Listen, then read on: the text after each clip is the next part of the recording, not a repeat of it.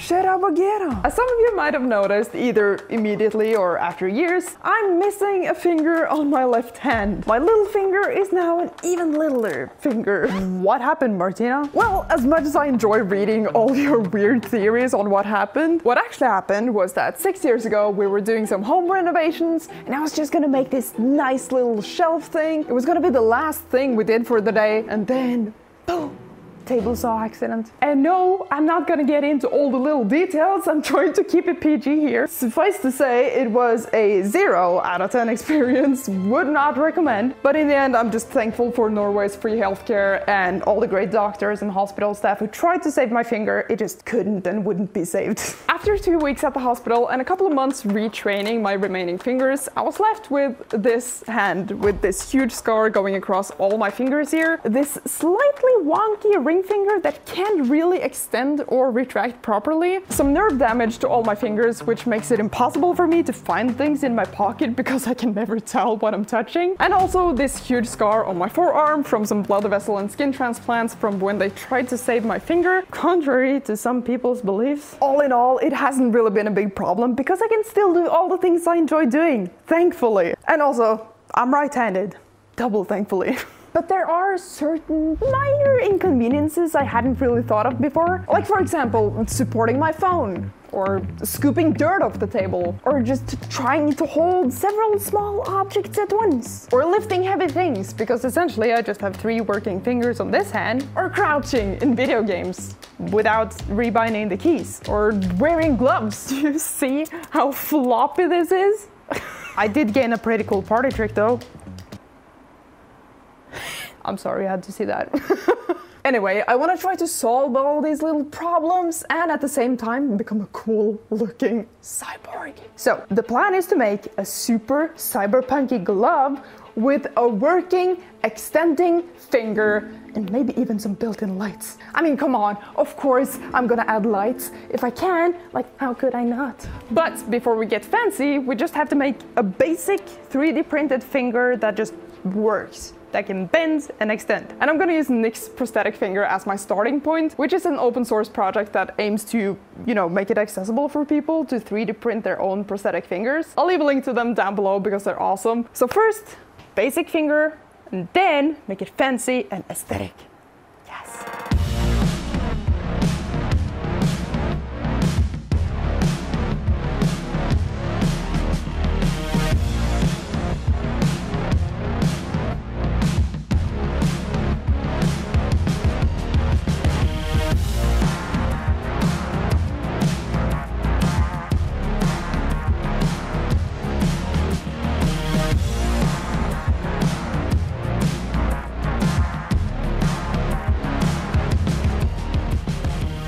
All right, first finger assembled.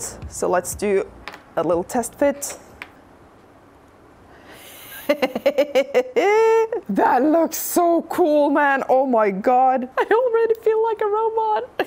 It's not perfect, but it's something. The mechanism in this finger that makes it work is actually kind of cool. So in each of the knuckles here, there is an elastic that makes sure that when the hand is in upright position, it goes back up, it springs back up. And then there's a fishing line connected to this wristband here that goes through the entire finger to the tip. So if I pull that, it works as a tendon that closes the finger. So the finger then moves with the rest of the hand. So when I close it, it closes, open, open. It's just such a well-made mechanism and it's just fun to do this. I can clap with one finger. You hear that? I'm gonna make some minor adjustments to the 3D model because you can see this part is a bit too long because it doesn't line up with the rest of my hand and it doesn't work perfectly yet. I'm gonna do some adjustments and I also got myself a pair of gloves. I thought for the next one, let's just try to attach it to the glove. See if we can have a glove I can just go and then, yeah, that'd be cool. New 3D print glove. I spent all day yesterday making this whole new finger, attaching it to a glove, filmed everything was great, progress awesome, and then memory card corrupted. Instead, here's a quick reconstruction of all the work I did yesterday. First off, I fixed the 3D model to make the finger socket shorter, and the time lapse of that is the only thing that survived from yesterday, so please enjoy. Then I 3D printed all the parts again, sanded the new socket so it would fit the other parts, figured I was lazy, so I reused all the parts from the previous finger instead of assembling a new one, and then chopped up a glove and glued the finger to the glove. And here we are! We have a glove with an attached finger. Nice. So the new socket I 3D printed definitely fixed the problem of the knuckles lining up. It's not perfect still, but I don't think I can make it any shorter anyway, so it's pretty close. Much better than the first one. It's hard to tell now that I've glued the finger to the glove, but the length difference between the first base knuckle and this one is like that. The first knuckle basically lined up with the second one on this new one, so this length is just much better. And also the glove attachment just makes it so much easier to take on and off, at least when I get rid of this wristband. Improvements are being made. Very nice. There's just one more problem I want to fix before we get into the aesthetics, which is this wristband here. It's just not really that practical. So I'm thinking I could print a back plate that I can have on my hand here that can kind of hold the fishing line in place and have a little screw on the back plate that I can tighten it with. And then instead of having this elastic here, I'm just gonna have like some, the thing you close children's shoes with. Borrelås around the wrist to tighten it. Yeah, so more blender. More 3D stuff. Oh,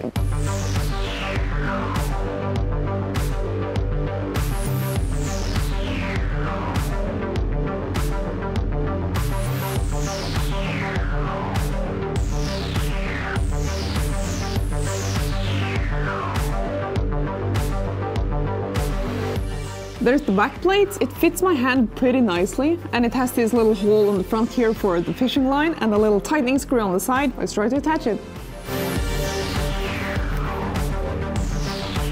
There. Super glue. Nice. And now the fishing line. I should have attached it while I had my hand in a fist, because this placement is not good. Like, there's a huge gap here. Just gotta take it off and on again. Ugh, I hate super glue. That's better, I think. And now the fishing line.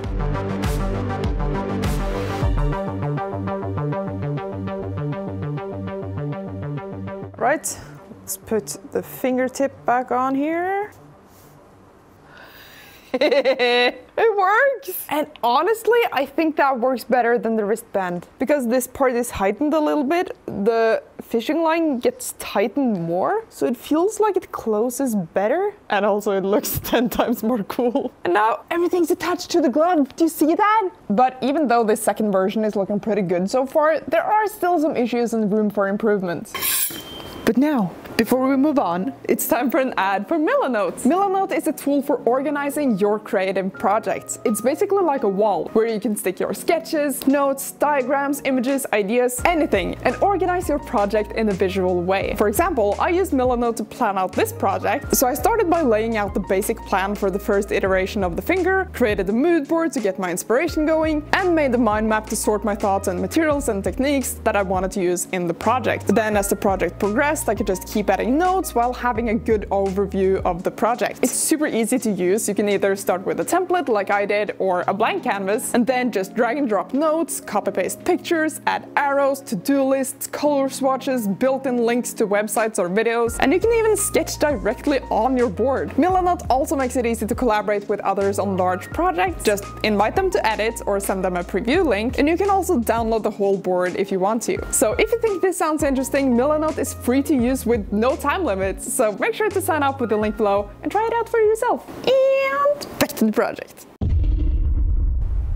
Now, here is an overview of the finger mechanism. And there are several points in which improvements may be made. First off, the stump socket. At this point, it is currently a little bit too small and a little bit too uncomfortable. So let's make it a little less tight, just make it a bit wider, give it some more space for a little bit of padding. And then there is the tip knuckle. You can see those two little holes there. Those two, well, this part around it is a little bit too small because it keeps on breaking. I'm thinking if we just take this top part, we just widen it a bit, maybe it won't break on me all the time. That'd be nice. I also think the bending motion itself could be improved. So the fishing line is the tendon, right? That is attached here. The problem is here, because it has to go around there, and then the tendon has to travel Nice. So I want to try to integrate this tiny little LED filament into the fingertip itself. See, we can just make a hole at the tip here, and then we can just stuff the LED in there. Perfect. But this LED is gonna need a 3-volt battery to be powered and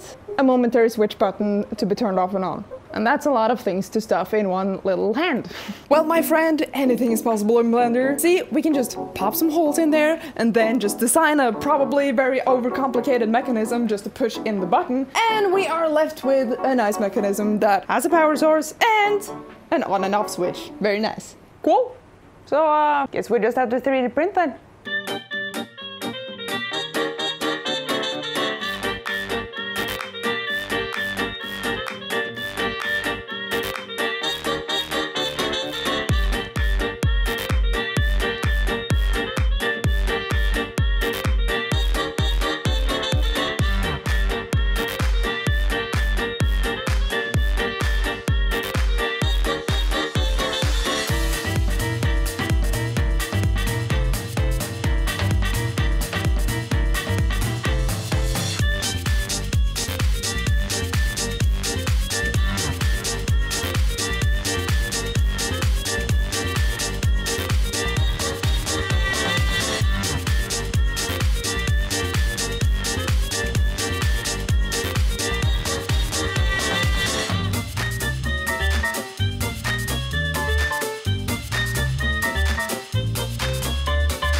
Version 3 complete! Well, the main difference here is just we have an LED in the front and this little panel here that keeps all the electronics inside. Let's give it a test fit.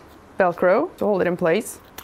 Yes! This is definitely a much more clunky version, but I think it looks kind of cool. So this plate holds the battery and the momentary switch button, and I made a custom fit lid on top just to keep everything in place. So if I turn this wheel and I slide this thing down, it holds the wheel in place, so the button is being pushed in. The little slider keeps it from bouncing back, and then we have lights. And the light is custom fit into the tiny little fingertip. I'm not like a pro at Blender or anything, so I think it's kind of cool that I managed to do all of this. What was very difficult to fix was the tiny little wires for the LED, because first I wanted it to go on the inside of the finger, but you know, that just caused the finger to not bend, which is an essential part of what a finger does. So instead I put them on the outside here, but that really just made it look more cyberpunky. So I think I'm gonna keep that for the final design. I'm just gonna integrate it more so it looks like it's done on purpose. This design is not final at all. It's very clunky and unelegant. So that's what we're gonna fix. Elegantify it. Since the functionality was already there, I just went back into Blender and I took the models and I made them nice and aesthetic. Just added details, made them look cool, and I've 3D printed them, and here they are. So I've really just like made little greebles and little fake cables and stuff, and I think the design turned out quite nice. So the goal now is really just to take these 3D prints and try to make them look like metal. So it's time to make final glove, the one glove to rule them all. And to do that, we have to start with sanding. My favorite thing to do.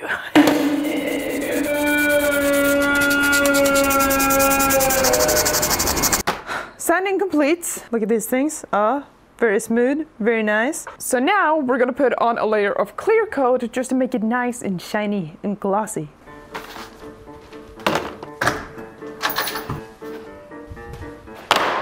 Spray Max, das Spritzwerkzeug, 2K clear coat.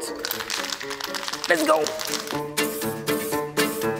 We've tried experimenting a little bit with different finishes on these 3D parts. These two boys right here, one of them is electroplated with actual metal. Like, we've taken metal and put it on top of a 3D part. Like, how cool is that? It's now covered in one layer of copper and then some palladium on top to give it that silver finish. And it is most definitely so much heavier than the counterpart that is not covered in metal. The only thing I'm a bit worried about with metal plating everything is that this is a mechanical finger. Like, this has to bend nicely, and also it adds a lot of weight to it. So the combination of having a thicker skin and also being heavier might impede on the motion itself. But there is another option, and it's called Duralumin. It is this really cool silver paint. I mean, it's not real silver, but it looks very convincing. It looks like metal. And using this, we avoid adding another thick layer on top of the clear coat. And also it keeps the original weight so it doesn't become so heavy. So for now, I think we're gonna go with Duralumin, but I can promise you we're doing electroplating in the future. And that means it's finally time.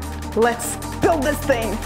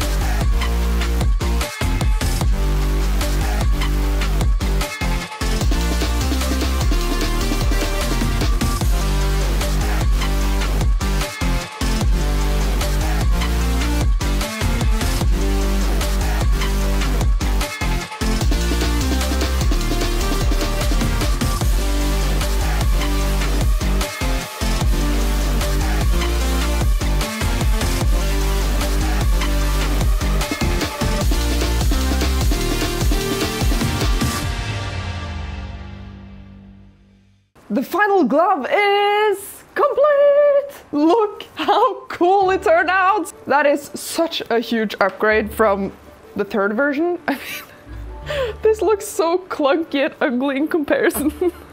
Not to mention the first one, I mean, so sad. In addition to this version, which has the LED at the fingertip, I also made this one. It's basically the same, just without the LED. It's a little less clunky and I think just more usable for everyday life. So now the question is just, is this thing actually practical? Like, can I actually use it to solve any of my problems? First, let's just try the phone thing. Wait, it actually can support my phone. It holds it. That actually worked much better than I thought it would. Like, even if I do this, it doesn't fall down. Huh, okay, cool. Phone works. What about, I have to find something small. A lot of small things, hold on. You get a surprising amount of support just from this little finger, like it keeps everything from falling off. Oh. Obviously, that makes a difference, come on. It's even like a hook that keeps it in place. It's just like, hey, it's hugging it, keeping it inside. Oh, thank you, my little friend. I'm wondering, like, what's it like just picking stuff up? Grab this. I just love how it bends around it. Oh. Give me more objects! Something round. What about something bigger? I mean, it doesn't have any proper gripping power because the only power there really is in the stump itself. And like, that's limited. What about scooping dirt off the table? Hold on, I actually cleaned now, so I have to find some dirt and put it on the table. Oh no, look at all the dirt. And now, if I scoop it, it actually helps. Oh, yes. Because now there is no edge. There is actually something that cups it in. I guess one downside is that there's a glove here, so I get the dirt on the glove, but let's ignore that. I don't actually think it's gonna make a difference with carrying heavy things because it doesn't do anything for my gripping strength and there's no actual strength in the finger itself, so it's a passive kind of support. Let's try the keyboard. Let's just try to push a button. Can I actually? Come on, I'm holding shift. Oh god, sticky keys, yes, of course. I can type, I don't think it's gonna do anything for the crouching thing. There's one more thing I wanna try, which is putting on a glove. This is gonna be interesting. Some gloveception going on here.